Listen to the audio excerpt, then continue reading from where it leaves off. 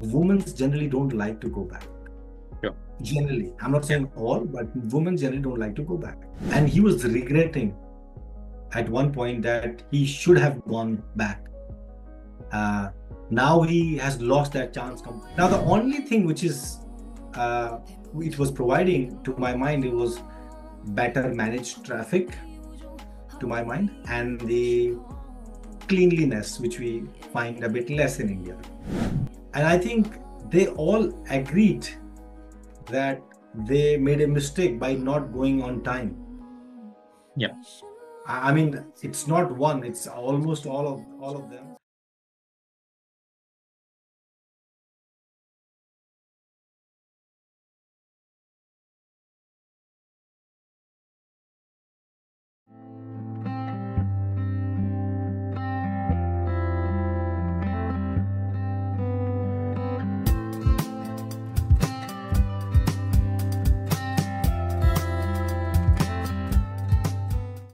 Hello, everyone. Welcome back to another episode of Desi Return. Today, I'm really excited to have Praveen on our show. Praveen went to UK in 2006, spent a year in US before making London as their home and spending close to 18 years before deciding to move back to India. I'm really looking forward to the discussion because Praveen has been on an entrepreneur role while living outside, and the reasons why he decided to move back to India, and how the planning, the transition, and everything is going on, and also someone from UK, living for so long. I think it definitely give a different perspective of the life in UK, in Europe, and so on. With that, welcome Praveen to the show. Thank you, Avinash. Thank you very much. That's great. So let's start a bit about your background, Praveen, like the educational background and what made you to move to UK. I think that would be very helpful. Okay, sure. So, I mean, like a very, any standard IT professional, I started my career, you know, at Sapient Corporation in Gurgaon. Yeah. And so, yeah, because at that point in time in 2004, I mean, so there were a lot of on-site opportunities immediately coming, when I joined. Within 2 years, I finally, came to UK to work for a hedge fund. Um, and that was very exciting. At that point in time, when I came here, I loved it, the kind of financial industry. So I'm more like, in a financial industry person. So when I came here, it was fabulous. I mean, London was the place to go to. I mean, I can tell you, in 2006 when I came here, Yeah. it was the buzz, the everything was superb. I worked here for a year. Then uh, I think my company Sapient, they sent me to US to work for another client, UBS. And because I had the good experience of working with traders and portfolio managers in that sort of industry, so UBS was another kind of they wanted to crack. And then I went to New York and Stanford area, which was again another great experience. But I loved UK at that time, Yeah. so I asked my company to send me back to UK. Yeah. So, I mean, they agreed because luckily my performance that year was good. And I've been able to kind of, increase their account, that's what Yeah. typically happens in IT. So they were very happy. They sent me over back to the UK, but the UK was going, not only the UK, the entire world was going through the downturn in 2008, right? Credit Yes. crisis happened. But anyway, so that was my initial move. And then I mean, there was no project to work on. I mean, for many months, I was on bench in UK. There's a lot of job losses, but my company, was happy to keep me on the payroll. Then I worked in Germany for a year. I mean, they sent me over to Germany. Then I worked in Germany, in Düsseldorf for a year. I saw that life. By that time, I was also married, and then my wife also accompanied me to Düsseldorf, Germany. Yeah. But throughout that period, I mean, I can tell you, I've been telling my wife, I want to go back one day because it feels very dry. I mean, in all these places, of course, it's great, but it's just dry. Something is missing. There is I'm not sure how many viewers will understand it. There is a very specific word. Somebody told me about that. That word is called jivantata. So jivantata is a kind of a word which has a very specific meaning in Hindi, Sanskrit, whatever. That means some kind of a, uh, Jivan means life, and Yeah. the life, the vibrancy of life. That is what is kind of missing from the Indian standard. So I was missing all of that. However, the biggest challenge we all Indians face is that all the Indians, those who are in India, like your relatives, your parents, and your all the friends and near and dear, they brag about you. And when you go back, they tell you, they make you feel that oh, you are doing great. You have gone abroad. You must be having amazing life. Life is so great over there. Yeah, I used to accept that. But in my mind, I used to feel, man, you guys have better life than me because you don't have to do the no, you don't have to wash your dishes. You don't have to do all the things. Fine, I am happy to do that, but it is a too much of a work when you come back from office and everything, and Yeah. then you have to sort out your laundry. You have to sort out your everything. In fact, everything. Yeah. But anyways, it was fine. I mean, my Yeah. wife was very, she was happy to do all of that. She was also happy, but I was internally feeling like, but that kept on going in my mind, all Yeah. the way. Yeah, so I think that was the start of the Got kind it. of 2000 till 2010, 11 around. Got it. And yeah, then afterwards came back to the UK again, changed jobs, switched, as usual. Now you know the playground, how to play, because initially your company sent you over to London, and then you kind of understanding the world. So now you understand the world. Now you are ready to kind of you ready to take off, right? So then when I was ready to take off, switch jobs, I realized my value in the Yeah. Western world, my skills value and all that. And then of course I got better paid jobs. And then so all of that continued through the standard, what do you call, the corporate ladders and everything, enjoying it.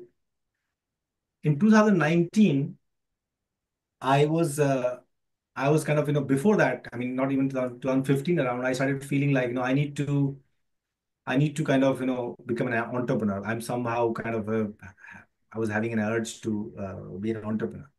Then I started my business slowly. It's of course online and everything, so there's nothing. I mean, I don't have any physical presence. It's all online. So, so my business took off by 2019. I left this corporate uh, Yeah. world altogether, completely. And because of business, of course, you tends to make slightly more. You slightly kind of than your usual jobs. Then I started having a good life again. There's no problem at all. I thought I'm going to live here forever. Again, in 2019 itself, I was started doing all the best thing which I can do, like sending my kids to kind of private schools and enroll them into various activities. Uh, you know, Increased my ambitions. In fact, basically, my if my children wants to kind of do swimming, they want to play tennis, or they want to do whatever the sports they want to do, Yeah. I want them to kind of pursue all of that. But that's where the reality kicked in, because taking them to all the places, like if my son wants to do, let's say, boxing, Mm-hmm. it's not like you just enroll them to the boxing and the things will happen. It's not like that here. You have to basically go there, stay there for a few hours, and then drive them back to home. And at home, you have to again do all the, cooking and all the things, whatever you have to do. You have to sort out everything. And you have to make sure the other son, if he's younger, then somebody has to be with him as well. If one parent has to be, so it became kind of a juggling. There's nothing, no support of the parental support or a professional support or anything like that. Yeah. The second thing which kicked in as well at this stage of life was that, which is with everybody, in fact, you started realizing your parents are now too old to manage by themselves. You were choosing to ignore all of that, but in reality, you know, if you pay attention, they need you now. I started realizing they need you now desperately. They won't say anything because they care for us, for your Kids. Yeah. kids, but they won't kind of, put a pressure on you. I know that, but they will just, that they need you. They are like 65, 70, whatever. I know they need. Uh, so, and whenever I go and meet my mom, and I think I just sit with her, that's it. And she makes all the food for me. She's happy with that. Yeah. So I mean, in fact, that's what they like. They don't want anything from you. They just want your attention and time and, you with. Anyway, so I started realizing all of that. Then kids problem. Then I was not using any, what do you call, government services in a way. Uh, I mean, be it medical or schooling and all that. I was trying to use all my private. Uh, so then I was not using anything in this country anyway. Now, the only thing which is uh, it was providing to my mind, it was better managed traffic to my mind, and the cleanliness, which we find a bit less in India. If you're not annoyed by that, if you're fine with that, right? Yeah. Which I am, of course, I'm fine with it. Then I think you have everything to gain over there. In practicality, so like my family and we are all over there, so we have all the helps available. We have even hired a driver, which we cannot have here at home. And and I can meet my mom quite regularly. She can come and stay with us quite regularly. And I don't know whether people feel it or not. Even when you land in India, I feel like, now I'm in my world, you suddenly feel free. Some kind of a things kind of goes out of your body, releases, it makes you kind of free. That's what my experience was. Yeah. So, uh, so all of that basically, I mean, I discussed that with my wife, and generally I can tell you, which is not a secret anymore. Women generally don't like to go back. Sure. Generally, I'm not Yeah. saying all, but women generally don't like to go back. And I realize that as well. I realize that, because relatives might come anytime and they have to be in their freedom goes away, they feel, right? Yeah. Then I came up with that solution that we should go to a different city. Yeah. Let's say I'm from, let's say, National Capital Region. So we'll not go there, we'll go some other city. So that's Yeah. why we finalized, we agreed on Bangalore. Yeah. So that's my advice to the people that, don't go back to the same city, go to some other city, Yeah. because that problem which your wife has, regarding the relatives might be bumping over any time and the freedom might be lost, or they have to think about what are they wearing and all that. So, so choose a different city. Yeah. So that there's less interference. Yeah. So yeah, I mean, that was kind of so I did all the Brilliant. Reiki and all that. Yeah, carry on. No, makes sense. So sounds like very successful career in terms of the progression, right? From 2012 till 2015, and eventually started your own entrepreneur journey, which kind of took off in 2019, and you left the corporate world. And then you started having these thoughts about, hey, these are all going in my mind, but why 2024? Like, is there certain milestones that you are planning to achieve, or is that the timing of the move?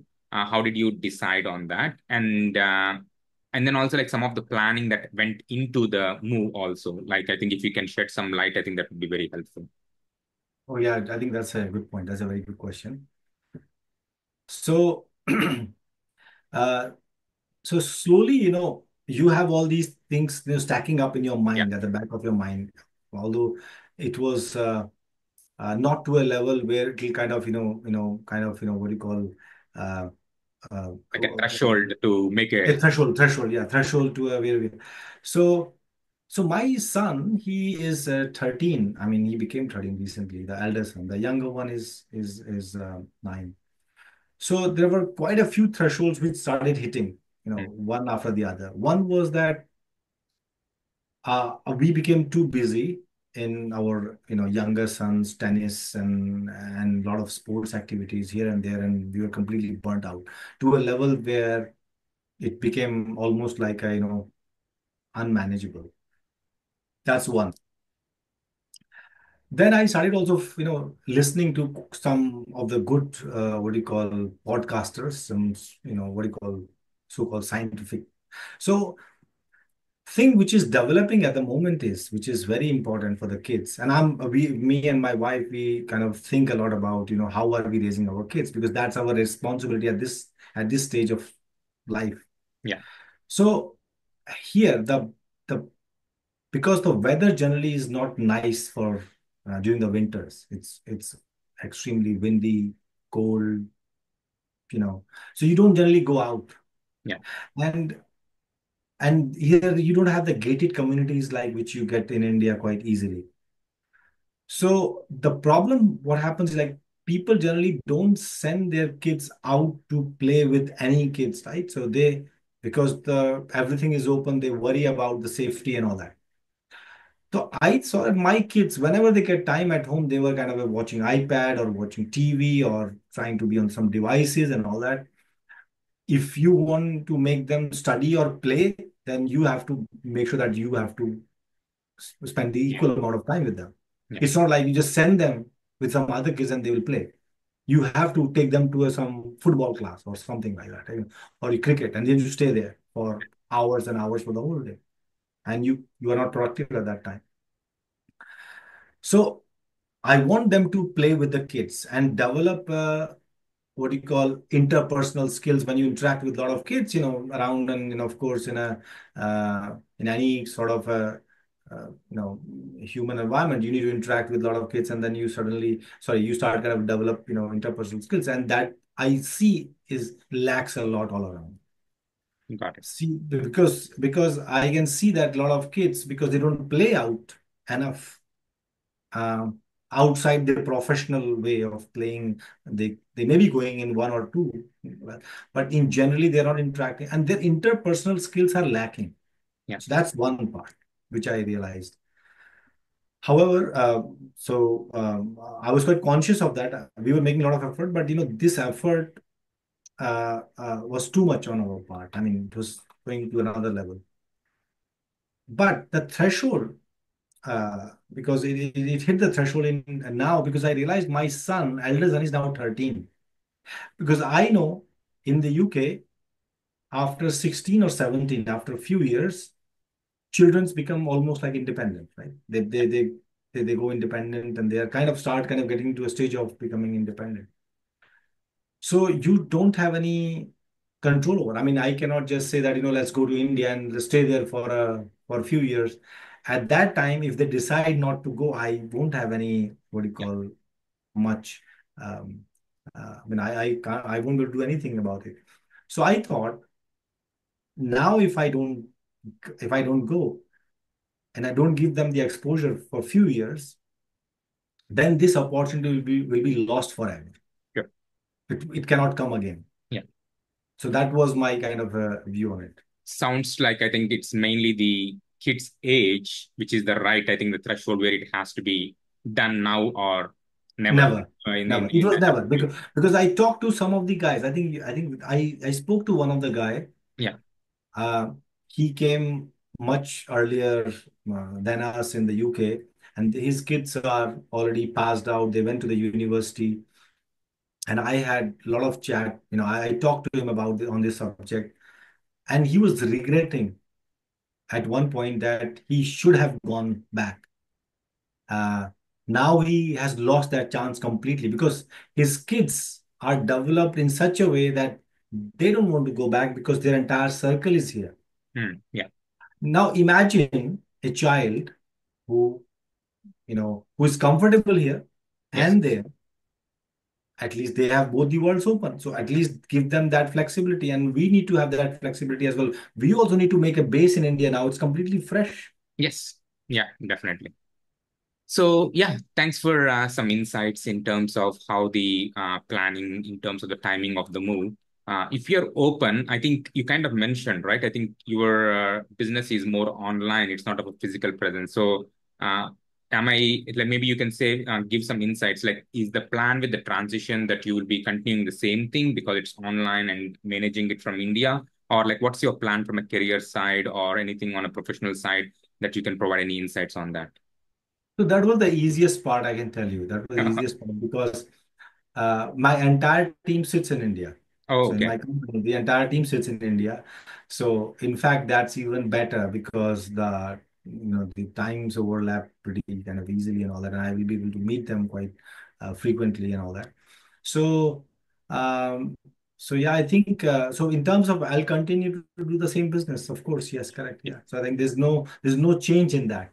Got it. There's some change. I mean, I would say that because I'm doing one startup, but my network is in the UK, not in India yet. I mean, I have to form a network in India, but it's not. So, using my existing UK network, I'm trying to do one startup and I'm trying to use leverage my India presence as well if I can do something about it. But that's Got another it. kind of, Yeah. but that's only possible when I got time. Do you Yes. understand what I mean? So Yeah. now Yeah. my kids are taken care of easily. Yeah. Um, so now all these things are coming up in me. So that's, I tell all of my friends that, you don't need to work like 40 hours in office and then 40 hours at home.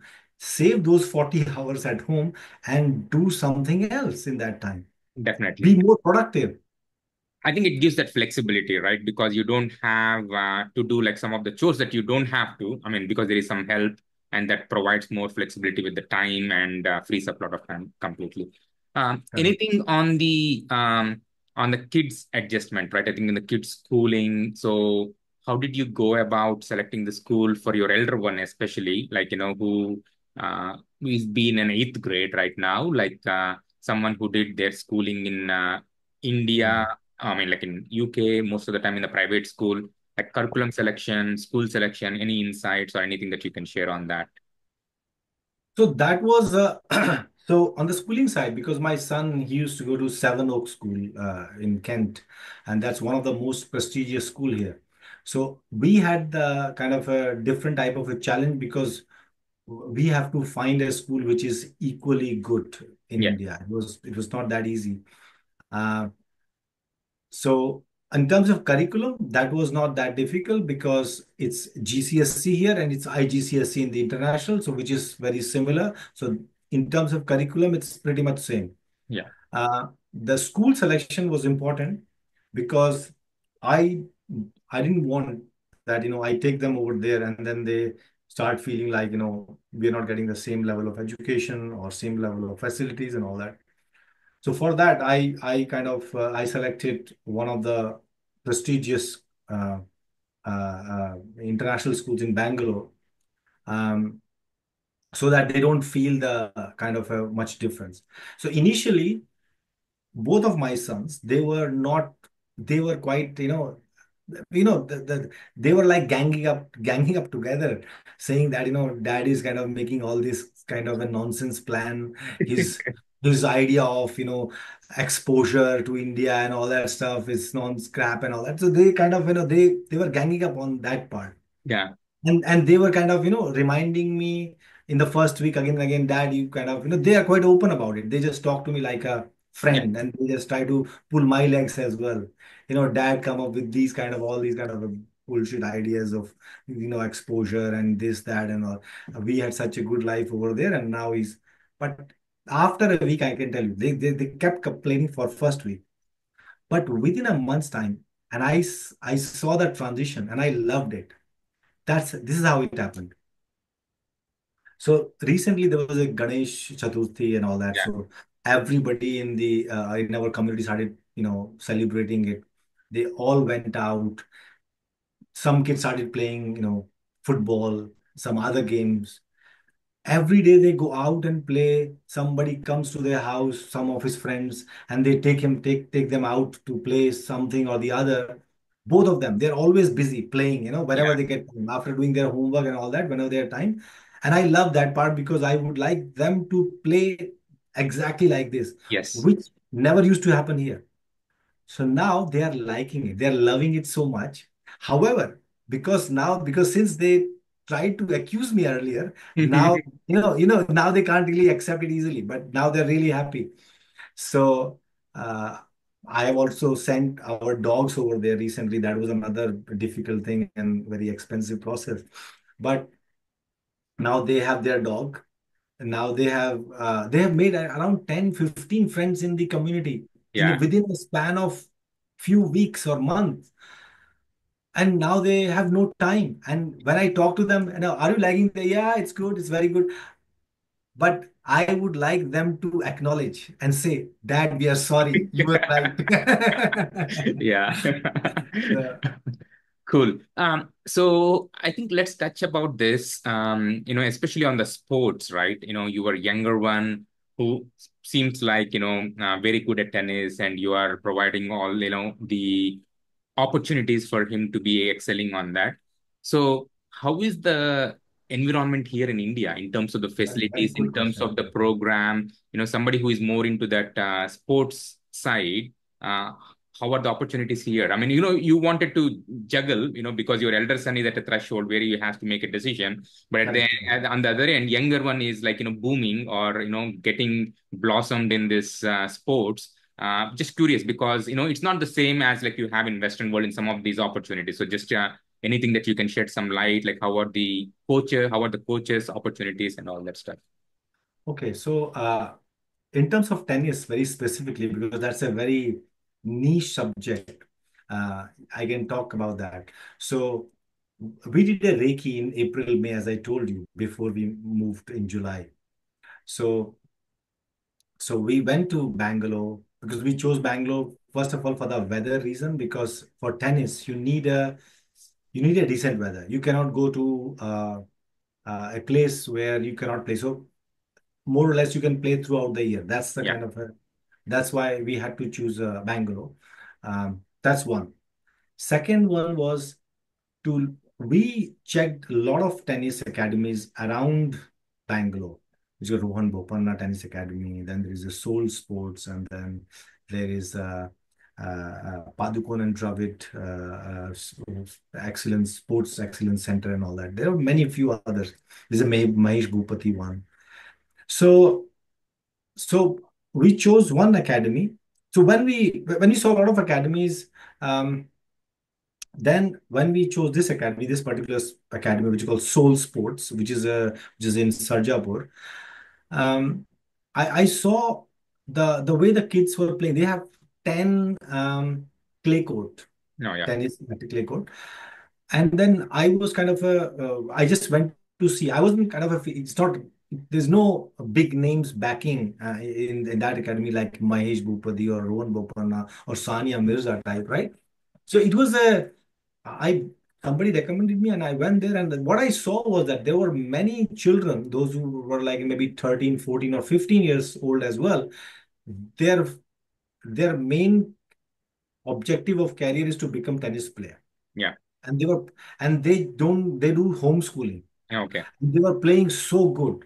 okay. They impressed me because I watch my son playing Yes. tennis in the UK all the time. Yeah, yeah. When I saw that, it basically definitely impressed me a lot. Then I realized, okay, this is as good as what I see in the UK.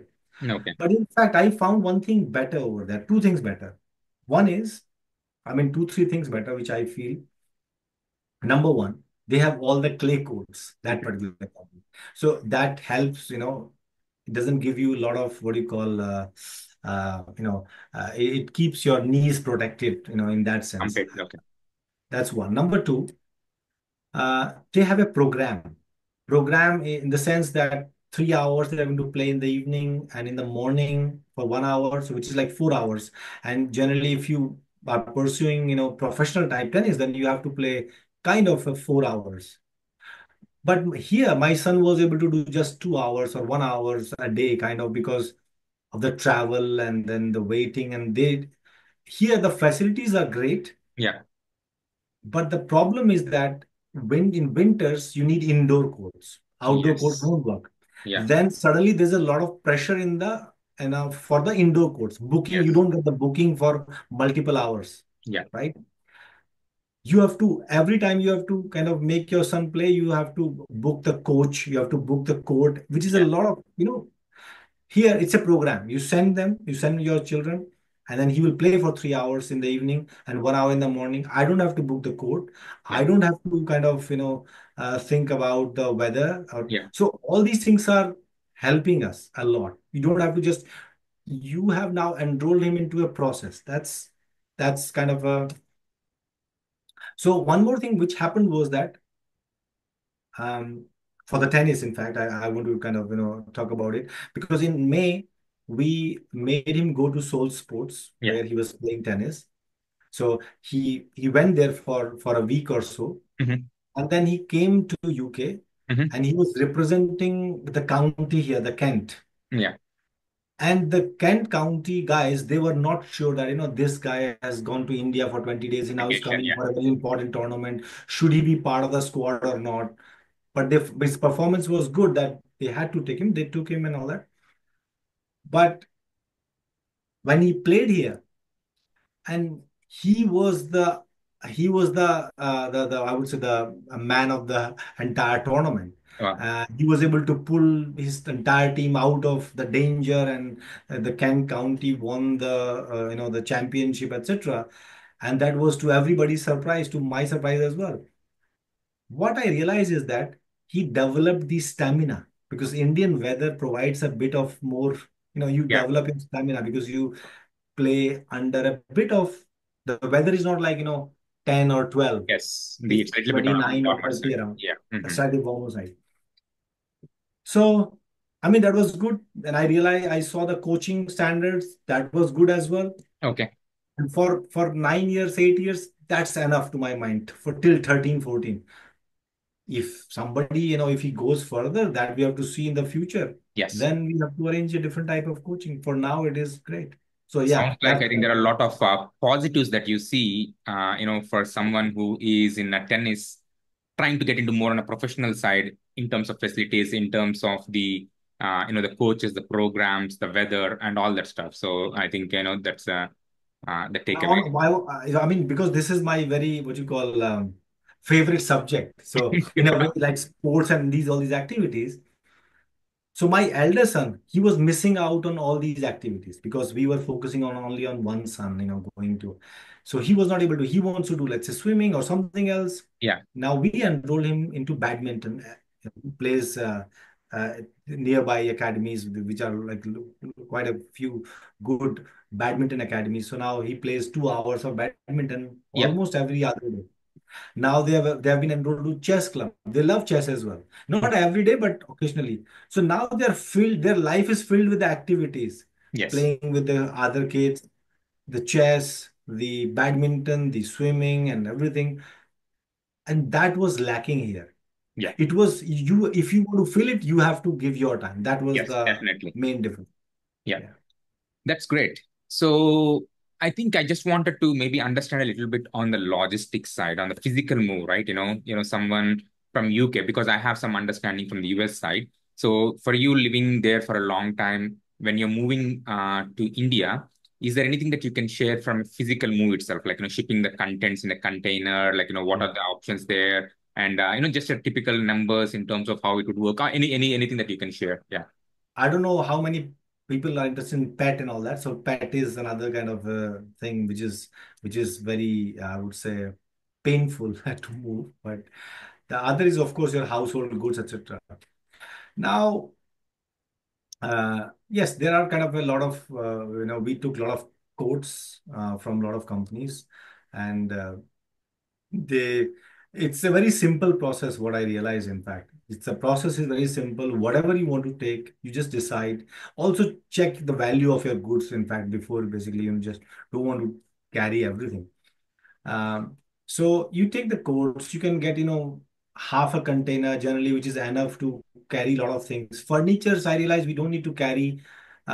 If you have a house which you can, give on rent here, so you can leave the furniture here for your tenants, whatever, because you can get the better furniture uh, in a less than the price. I mean, far less than lesser than here.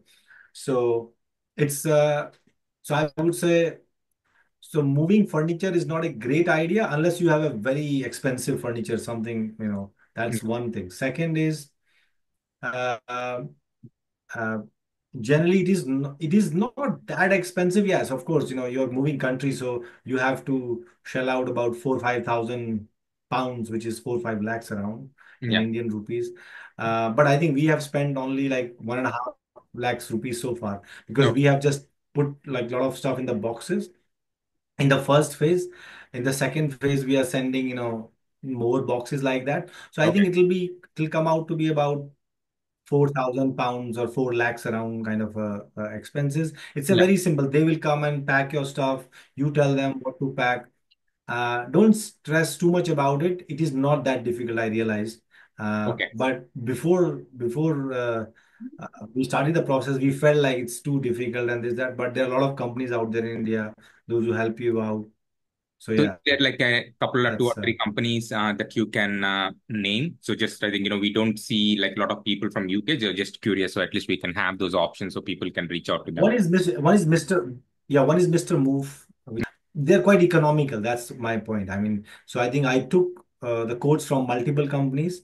Their quotes were ranging a lot, but this was the one which I felt to be very reasonable. So I went with them. Got it. I know you talked about pet a little bit, a few times. So sounds like I think it's a big process, Yes, at least to, it's a relocate them big, yeah. from the UK. Maybe you can give like a high level view, like, somebody if has anything, I think we can connect on it just to be mindful of the time, like, at least like, the process of Yes. relocating the pets from UK to India. So I think this process is pretty much from everywhere. It's similar to my mind. So you need to basically there's a lot of certifications, a lot of what you call documentations. Their process is very different. So what we have done is basically we have hired an agent again. So Mr. Move helped in that as well. Yeah, So they also any other whoever is moving your luggages to India, I mean, they can also help you with the pets because they know there is a process. So the process basically requires like, all the vaccinations, some certificate. The check needs to happen 2 weeks before, 1 week before, and on the day, something like that. So for the sure. pet, this to make sure he doesn't have any infection or anything. A flight ticket needs to be booked. A cage, sorry, not cage. What do you call the crate needs to Yeah. be arranged, which the agent will arrange for you. Okay. Uh, so and then there has to be agent in India who's going to receive him Yeah. from the. Uh, so you have to hire the two agents. One is here and there, but one agency will help you. Yeah. So, so that's why because there is an agency in India, there's agency here, uh, and a lot of checks Got at it. both the places. Sounds like a lot of certifications, a lot of process, paperwork that's involved on both Yeah, ends. yeah, checks. Yeah, checks. Yes. Because if when we travel, there's no check. Nobody checks whether you are having, Yeah. anything. But for them, they need to get the checks done. All the vaccination records need to be Sure. brought in. So that's why. Got it. Yeah. So one last thing from a planning perspective, I think on a financial perspective, right? I know like, someone who lived in UK for so long, I don't know like how the pension systems work or like, some of the other programs, anything that you can shed some light or insights, at least from your perspective on how to handle if someone is moving back to India, for good. So regarding pensions, to be fair, that's the area which I haven't done too much digging into it, which I will do with time. But as far as I understand, the information I have is that if I want, I can transfer all my pension from UK to India if I want. That is, all your accumulated pension can be moved to some India fund or somewhere. That's a possibility. But that you need, or you can keep it here. It doesn't really matter to my mind. So, I mean, so one more thing which I'm trying to do is that I'm not trying to just, I'm trying to slowly move to India Yeah, rather than, yeah, of course, some of these things, the pension, the few other kind of, let's say I have some property, I'm just keeping them here, not selling them. yeah, is keeping them for rent. That will kind of help us to, sometimes travel and check once in a year kind of stuff. So, so we just trying to keep these connections on. Yeah. Um, and I like to continuously see the decision which I have made is how appropriate it is. You just feel like Yes. sometimes. Yes. Yeah. So with UK, it's not very far from, I mean, it's far, but 8, 9, 10 hours of flight, but it's not like US where 17, 18 hours. So to my mind, it is slightly easier. Yeah. And but I can tell you one thing, even when we have moved to India, um, I mean, it might sounds like, I'm just trying to uh, pushing what I have done. I think, to my mind, to me that the life in the Europe or in the Western world looks like a waste unless and until it is not economically compensated, to Yeah. a good level. So it has to economically substantially compensate it in order for you to live over there. Otherwise, this life is, to my mind, is not worth kind of a living. Or if you can move your job to India, there's nothing like it. And I can tell you one secret here.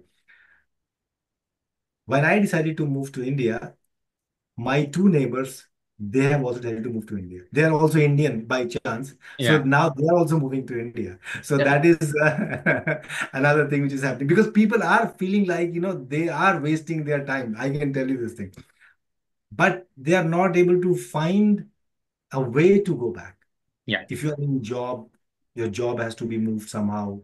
If you don't have a, if your company is only UK based or US based and they don't have any presence and they can't send you there, it's hard for Yeah. them.